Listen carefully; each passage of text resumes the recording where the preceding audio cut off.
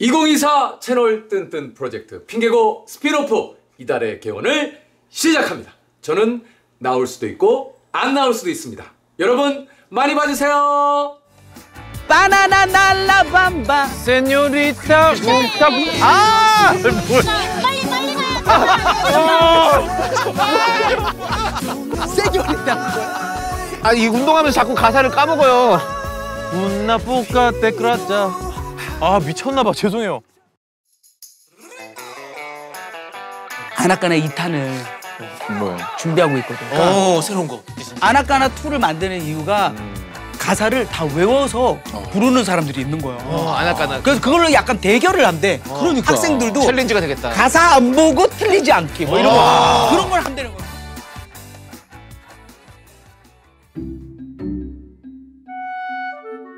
뭐 하는 건지 알아? 나들이인가? 혜련 누나랑 뭐.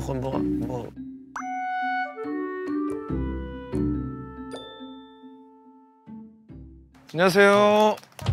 안녕하십니까. 안녕하세요. 안녕하십니까. 안녕하세요. 재석이 형 안 오시는 건가? 재석이 형은 이달의 안 오시죠. 개원은 예. 그렇구나. 예. 재석이 형은 나올 수도 있고 안 나올 수도 있습니다라고 먼저 항상 얘기를 해주시잖아요. 혜련이는 아니시죠? 깜짝이야. 나도 혹시라도 또. 그건 뭐예요? 저기 뭐야? 자, 어디가 돼? 라밤바. 뭐야? 빠나나날라 밤바 빠나나날라 밤바. 아이고 오셨다. 려니예요. 밤바 밤바 밤바 밤바 밤바 상이야. 안녕하세요. 라밤바 바나나날라 밤바 바나나날라 밤바 세네세 시기바 야리바. 가사 다 알고 계시네요. 모르죠. 입에서 나온 대로 원래 그렇게 하는 거잖아요. 바나나 와 피자. 와! 감사합니다. 예, 감사합니다. 요거 마이크 끌까요? 그거는 알아서 불러주셔야 될 것 같습니다. 내가 얘를 왜 유재석처럼 의지하지? 끄셔도 돼요. 끄셔도 돼요. 수음되는 마이크가 있으니까. 예. 우리 핑계고에서 이렇게 또 려니크럽을 한번 만들어줘가지고. 오늘 이렇게 또 네네네네. 노래 교실을 또. 근데 별로 안 기뻐하는 것 같다. 너무 기쁩니다. 그래요? 세상에 이렇게 기쁠 수가. 혹시 평소에 조혜련 씨 노래 많이 들으시나요? 누가 먼저 얘기할래요? 그러니까 내가 듣는다기보다 들린다. 맞아. 그치. 주변에 정말 많이 들려요. 딱 그 표현이 맞습니다. 맞아요. 예. 근데 별로 안 기뻐하는 것 같다. 그래요? 세상에 이렇게 기쁠 수가. 생각해보면 네네네. 되게 기쁠 일도 아니잖아요. 왜? 여기 딱 4명밖에 안 되는 거야, 자리가. 하필 거길 뚫었네. 거기를 뜬뜬 안에서 네네. 또 다 인연이 있으니까 그럼. 것 같은데요. 저희 같이 나왔을 때 이렇게. 나는 그때 사실 나 처음 나올 때 그때 조세호가 나오는 줄 알았는데 맞아. 남창희가 나는데 너무 좋았죠. 남창희가 나랑 맞아. 세호는 자기 얘기가 바쁘거든요. 둘이 부딪혀. 나랑 좀 예. 그럼 나도 내 얘기만 하는다. 아니 뭐 얘기해보니까 그렇게. 그래서 오늘 이렇게 조합을 만들게 된 게 네네. 배우분, 가수분, 개그맨분 그러고 이제 배우 가수 개그. 이렇게. 한번 설명을 해드리면 한 소절씩 빠나나날라 노래 가사를 맞추는 게임인 거예요. 이걸 어떻게 맞춰? 게임을 한다고요? 그래서 듣지 말고 오라고 하시는 거구나. 맨날 쟁반 노래 맞춰. 네네네네. 유재석이 한 거, 유재석이 한 거. 1분 동안 벌칙을 수행하고 오시는 거예요. 멀리 갈수록 더 어려워지는 운동기구거든요. 네네. 그러니까 가까운 빨리 거를 가야 된다. 네, 선점하시는 것이 유리합니다.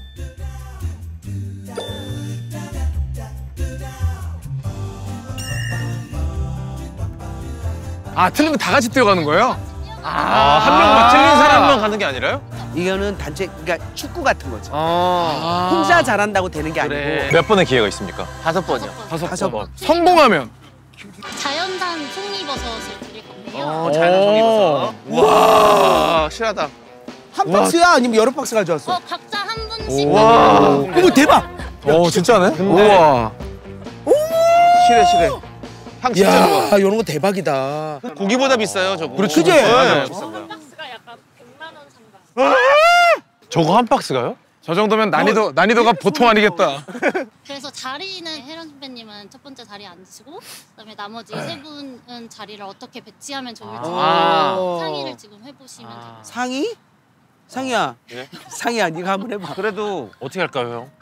저는 제가 좀 뒤쪽으로 하는 게 좋을 것 같아요. 상의가 좀 똑똑하잖아. 그러니까 좀 앞쪽에서 좀. 그럼 여기가 한 번이고 그다음에 한 여기 쓰는 번이니까. 거잖아. 아니 형님이 여기 좀 편하신데. 아 여기가 제일 힘든 자리지. 바로 치고 바로 여기가 치는 힘든 게. 자리야. 그러면 그렇지. 가수가 앉는 게 맞죠. 왜냐면 그러면 형님은 왔다. 뮤지컬을 다 외우잖아. 맞아, 네. 맞아. 우리가 성공을 해야 되는 거니까. 너네 둘이 바꾸면 난 무슨 의미가 있지? 성공할 수 있는 그 자리가 중요하다고 형. 우리는 팀이에요, 팀. 아 중간에 바꿀 수 있어요?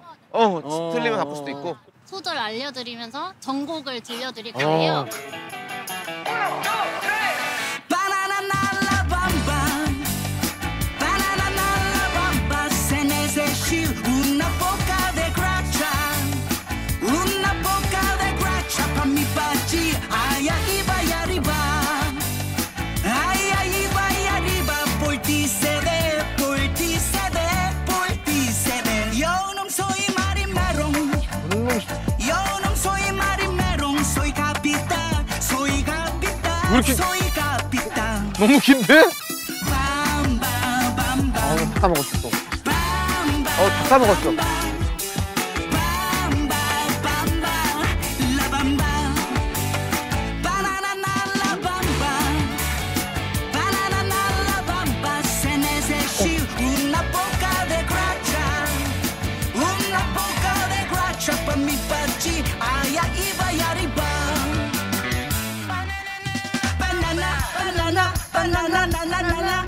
거길 잘 들어야 돼.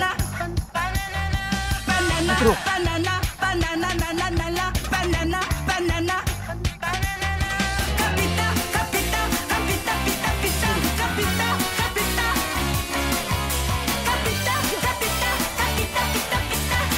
와, 진짜 어렵다.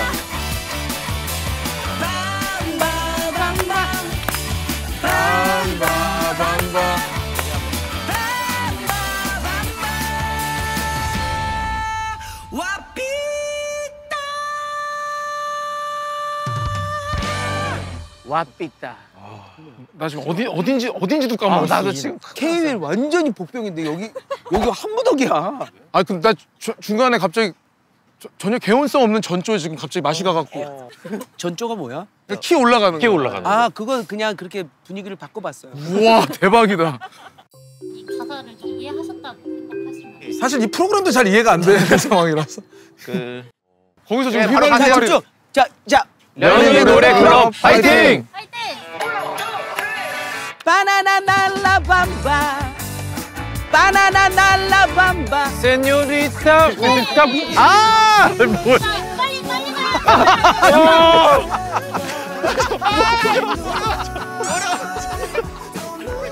세뇨리타는 뭐야? 세뇨리타 뭐야? 세뇨리타 어떻게 해? 세뇨리타 뭐야? 세뇨리타 아니야. 1분 동안 이거 하면 되는 거예요?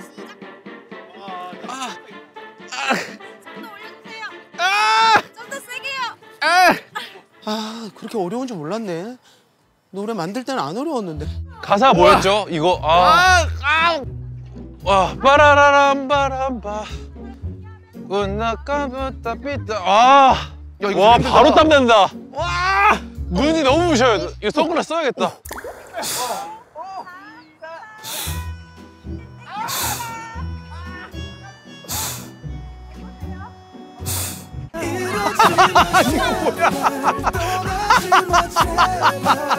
와씨 운동을 맞추잖아.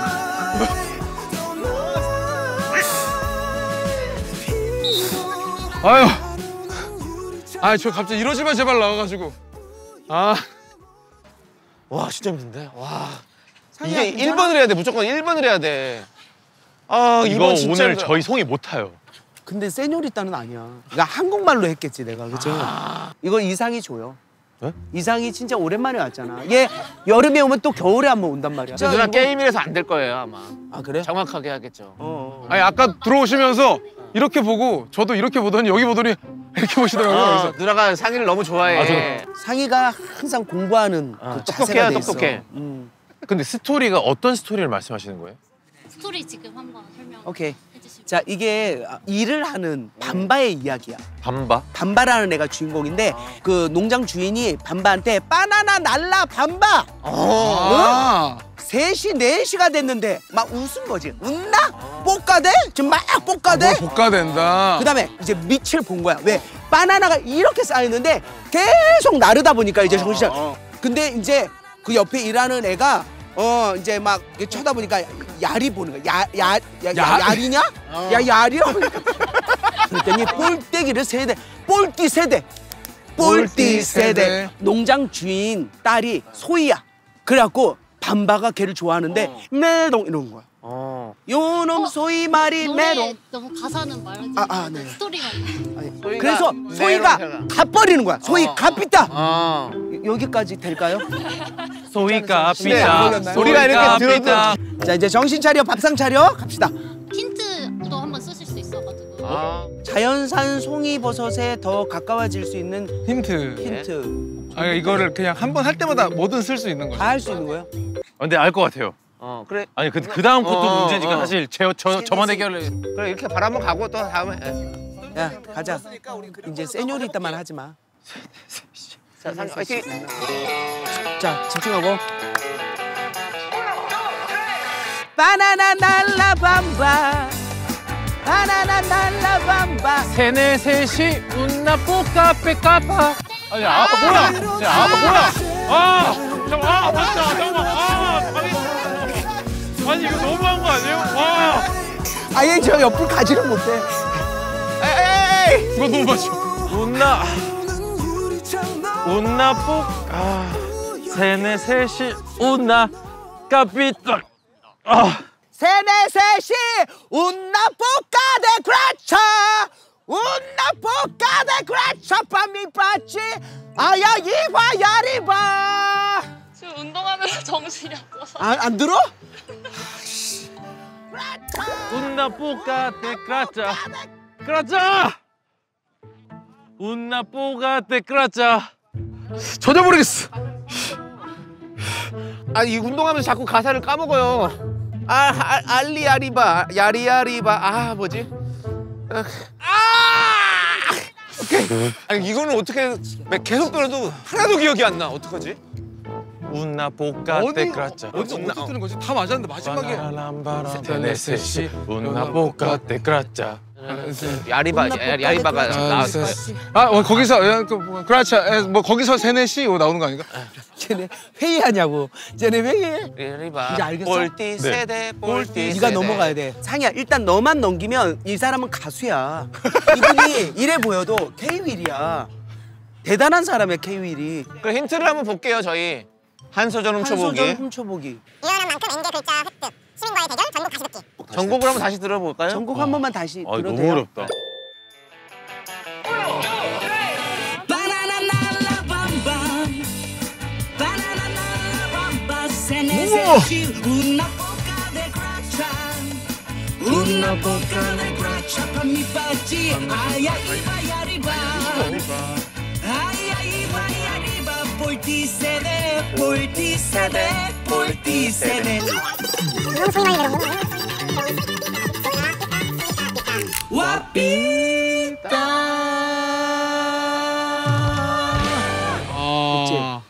형 연습하고 하실래요? 바로 하실래요? 연습해야 우리끼리는 상의해도 되잖아. 우리끼리만 우리끼리는 상의해도 돼. 3, 4시 웃나 뽀까 대 그라짜. 웃나 볶아대 그라차. 빠나빠시인가 그거 아니에요? 웃나 볶아대 빠만빠시 뭐 이런 거였는데. 세네 셋인가 여기가? 밑빠진 독 뭐 이런 거 나왔어. 빠만빠시 뭐 이런 웃나 거였어. 볶아대 그라차. 미빠시. 따따따. 야리바. 맞아요. 요건 맞대. 빠나빠시. 아야리라라비바. 난 저기 가서 운동하고 있어. 그거 너 아니야? 그리고 다시 형이 또 넘어가서.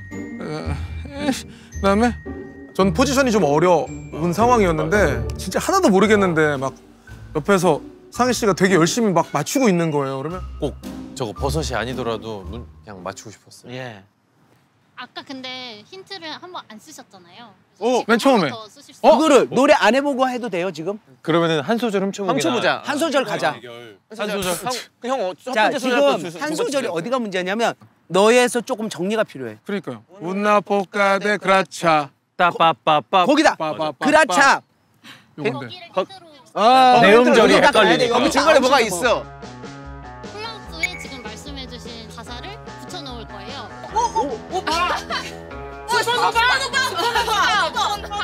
이건 시간 제한은 없고 잘 돌리시면 계속 보실 수 있어요. 그러면 떨어지면 끝난 거야? 나 나 훌라후프 잘 못해. 왜요? 누나 다른 거. 복싱 그렇게 잘하시면서 훌라후프를 못하세요? 복싱하고 훌라후프는 그렇게 상관이 없어. 아, 상관이 없어요? 나 똑같아. 빠만빠시. 빠만빠시 아니었나? 밑빠진 뭐가 있잖아. 밑빠빠시. 밑빠따 뭐 이런 거 하셨어. 야 올라와 얘들아. 봐도 돼요? 봐도 돼요? 가도 돼 빨리 와. 정신들 빨리 와. 안 보여. 이 정도는 보여? 이 정도 빠르지? 됐다. 천천히 누나. 천천히 속도를 늦출게. 늦추면 위험하다니까. 와, 나 뽀까대봐. 왔나? 아, 뽀까대만 보여. 그다음 봐. 아, 누나, 좀만 천천히. 저기야, 형수야. 아유, 형수야. 누나 하고 있어요. 아유, 형수야. 누나 하고 있어요. 밑받치. 아, 이게 뭐야? 밤 밑받치 봤어. 밤 밑받치. 밤 밑받치. 아, 밑받치는 아, 밑받치. 아, 밑받치였어. 밤 밑받치가 아니라. 아까 누나가 스토리 설명했을 때 바나나 다 날랐더니 밑까지 다 나왔다. 그래서 밑받치 이렇게 얘기했다. 맞아. 알아요. 오케이, 가자. 바나나날라 밤바. 바나나날라 밤바. 세네 셋이 운나 포카데 크라차. 운나 포카데 크라차 밤 밑받치. 아이야 이바 야리바. 야리바.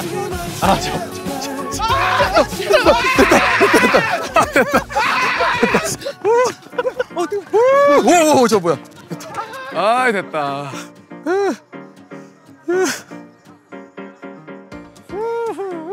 아유, 좋다.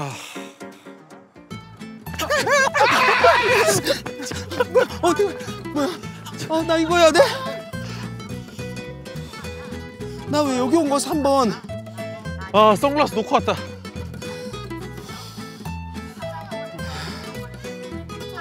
이거 진짜 힘들구나. 이제 틀렸을 때 운동을 하러 갈 때 물론 제가 또 가장 가까운 데 있어서 1번을 하긴 했지만 한 번 정도 KBLC가 죽으라고 뛰어가가지고 제 자리를 차지할 때 아 진짜 정말 힘들나 보다 이런 생각도 하고 좀 만감이 교차됐는데 우리 어디서 틀린 거지?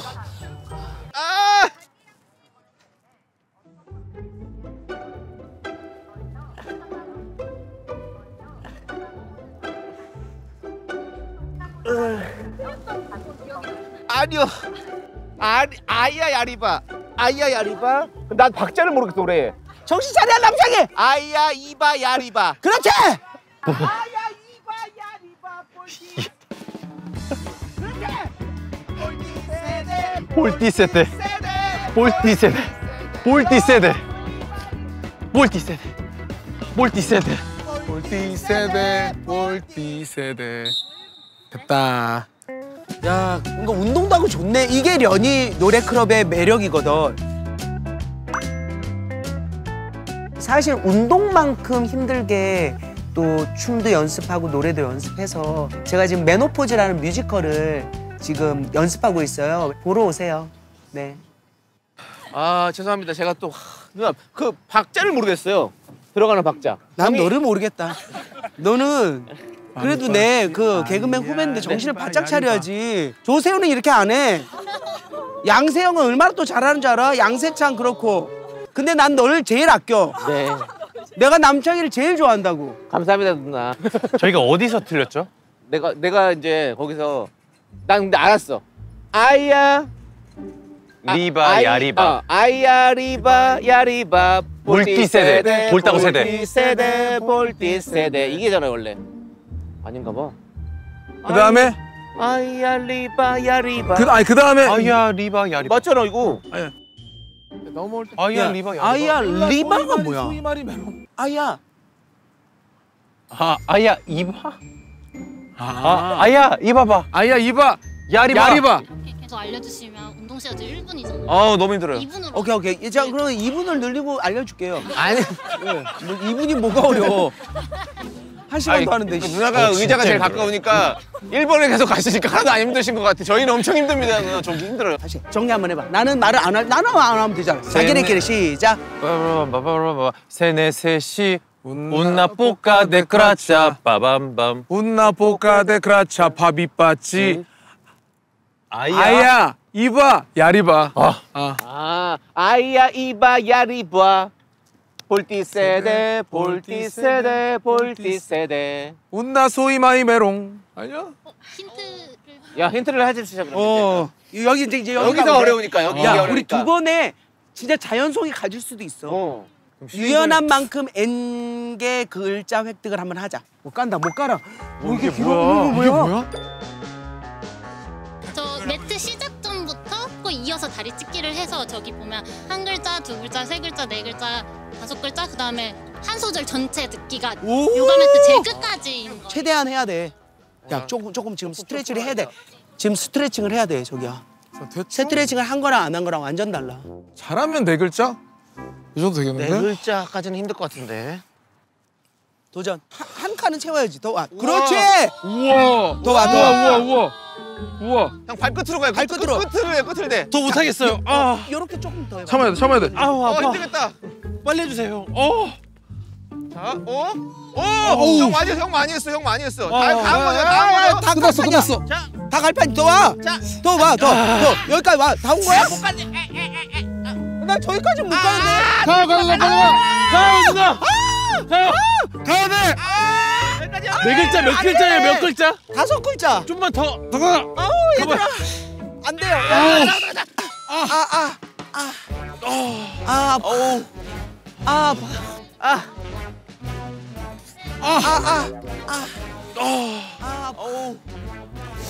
해피투게더도 이렇게는 안 했어요.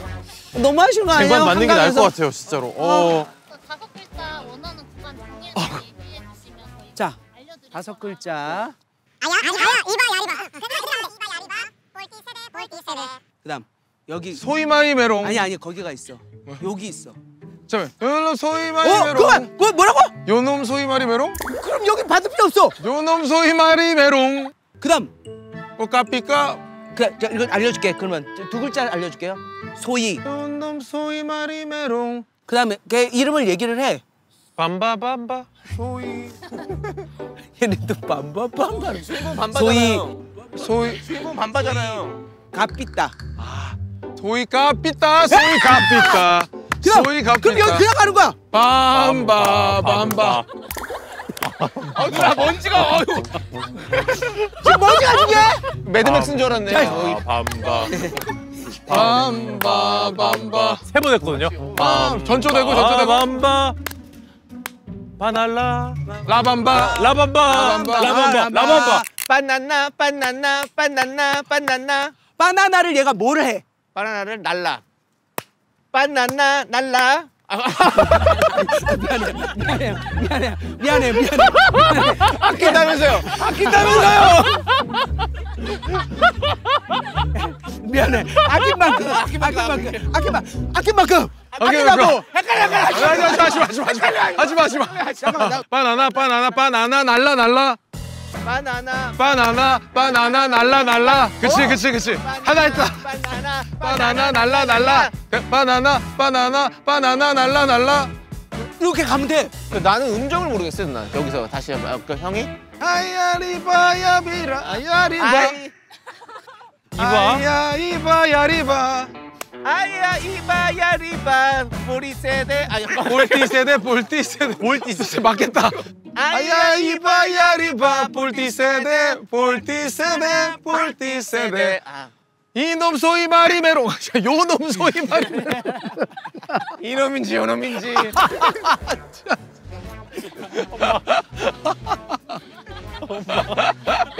엄마. 멱살 잡고 끌고 간다라는 그렇지. 요즘에 유행말 있잖아요. 그게 약간 혜련 누나가 멱살 잡고 끌고 가신 것 같아요. 본인의 어떤 그 기운으로 우리를. 그냥 재밌었어요. 처음에는 이렇게 뭐라 그럴까? 아, 오늘은 안 되겠다 이렇게 생각을 했어요. 끝까지 해서 집중을 해서 하는데 와, 각자의 그 개성이 살아나고 능력이 살아나는데 와, 이래서 얘네들이 이렇게 오래 가는구나. 너무 뿌듯했어.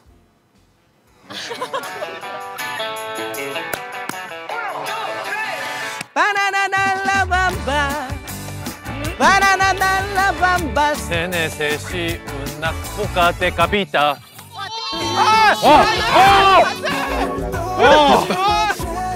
와 미치겠다. 와. 카피탈은 뭐야 갑자기? 아니 근데 왜 그랬어 상이? 운낙보가 때 그라차. 와. 운낙보가 때 그라차. 와 나 바본가? 방심했어 방심했어. 2분입니다 이번에. 나? 네. 철저하게 2분을 또 주는구만. 아까 또 더 힌트를 줬다고. 어? 왜 아까 그 누나가 협상해서 그런가? 네. 아, 아야 이바야 리바. 요, 놈 소위 말이 메롱.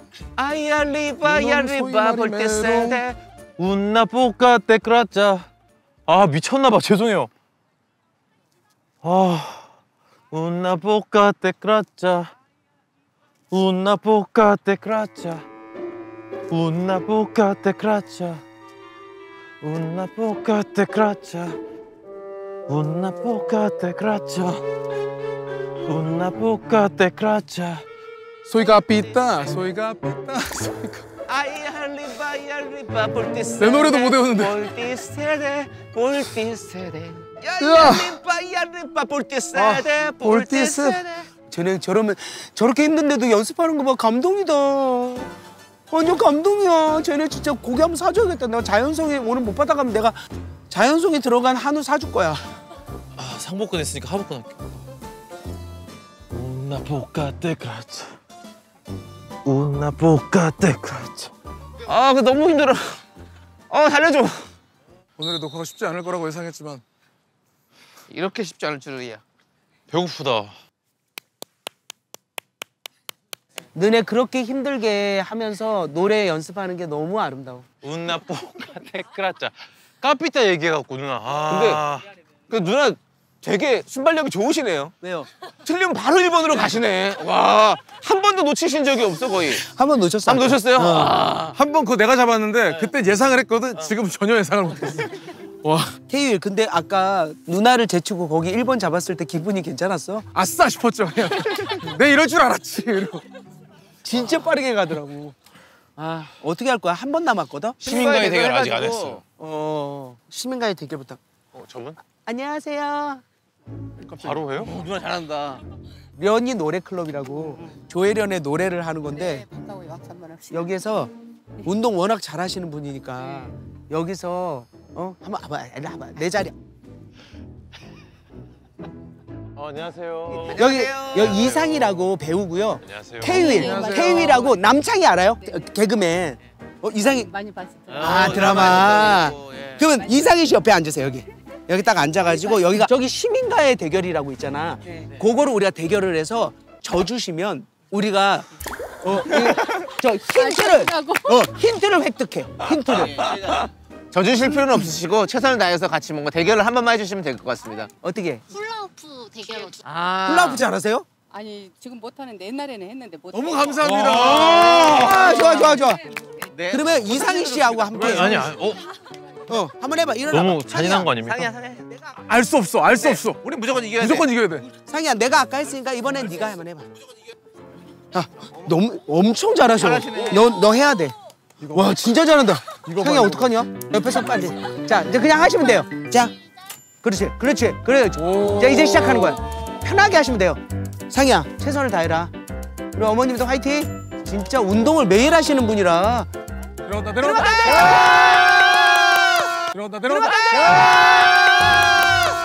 고마워요. 이거 져줘서 고마워. 나이스. 원래는 잘한다. 야, 원래는 엄청 잘하시는 분인데 너무 감사해요. 감사합니다. 너무 감사해요. 마이크, 상희야, 마이크. 감사합니다. 감사합니다.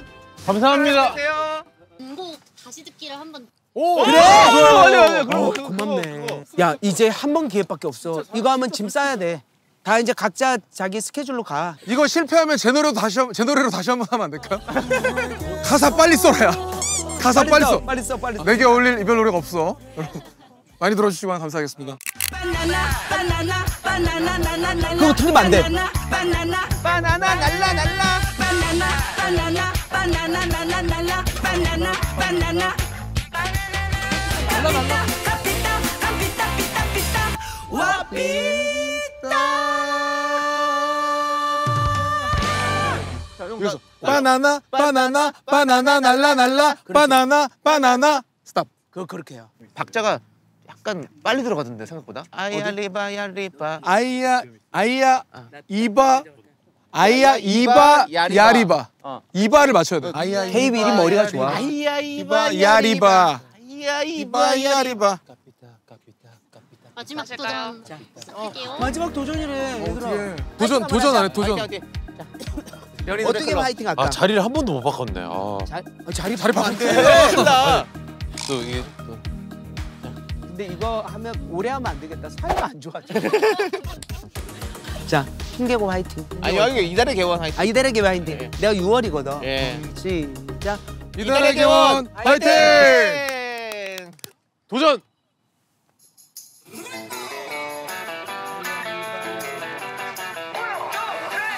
바나나날라 밤바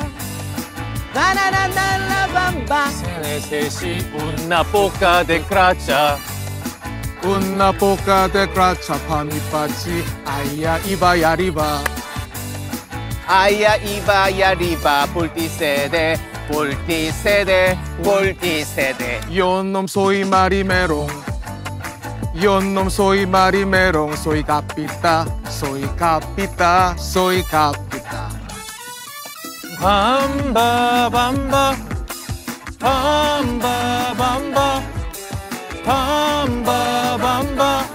라밤바. 오. 바나나날라 밤바 셋이 una poca de gracia. Una poca de gracia pa mi pachi. 아이야 이바 야리바. 바나나날라 바나나.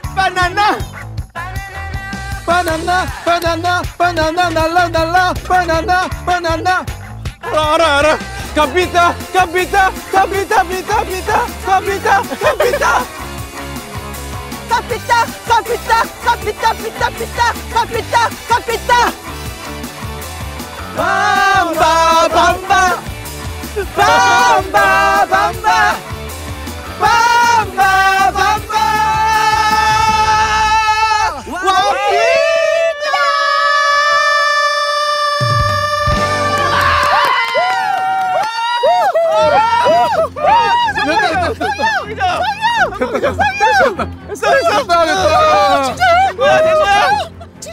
맞췄어. 대박이다. 와, 이걸 맞췄어. 아, 고생했어요. 와, 대박이야. 너무 잘했어. 미안해. 창이야 미안해. 얼굴 때려가지고 아니에요, 누나. 아까 너무 속상했어. 아니에요. 네가 너무 짜증이 나가지고. 아끼시잖아요. 너무 아끼지. 그럼 돼요. 진짜 너무 잘했어. 와, 됐다. 이거 맞췄어. 와. 진짜. 와. 송이가 배송이 돼. 와. 감사합니다. 와, 이거 나 진짜 죽어도 못할 거라고 생각했는데.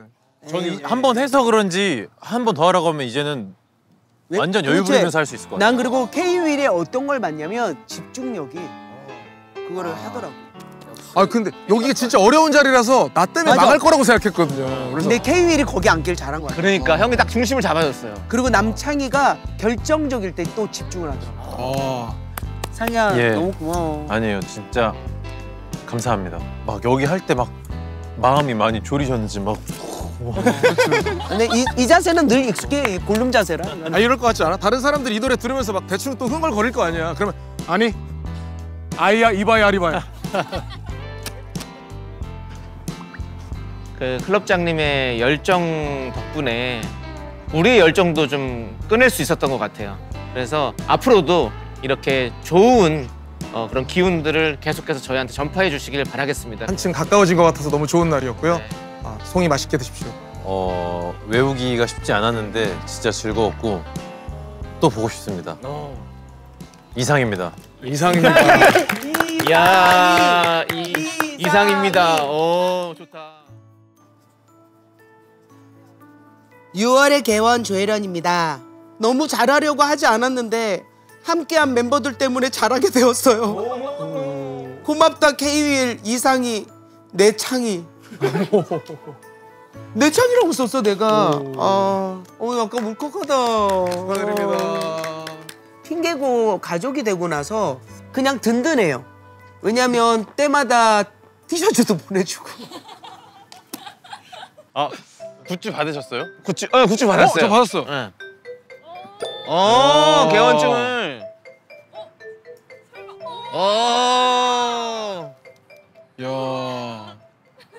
그리고 외로울 때 막 심심할 때마다 우리 가족이잖아. 가족들 이렇게 올라오니까 보고 있으면 너무 재밌는 거야. 내가 가장 많이 기다리게 되는 거예요. 그래서 이 핑계고는 그냥 계속 갔으면 좋겠어요. 감사합니다. 약간 울컥했지?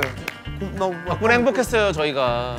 재밌었어요. 건강하게 놀았어요. 재밌었지? 아이고 즐거웠습니다. 야야. 야야야야야야야.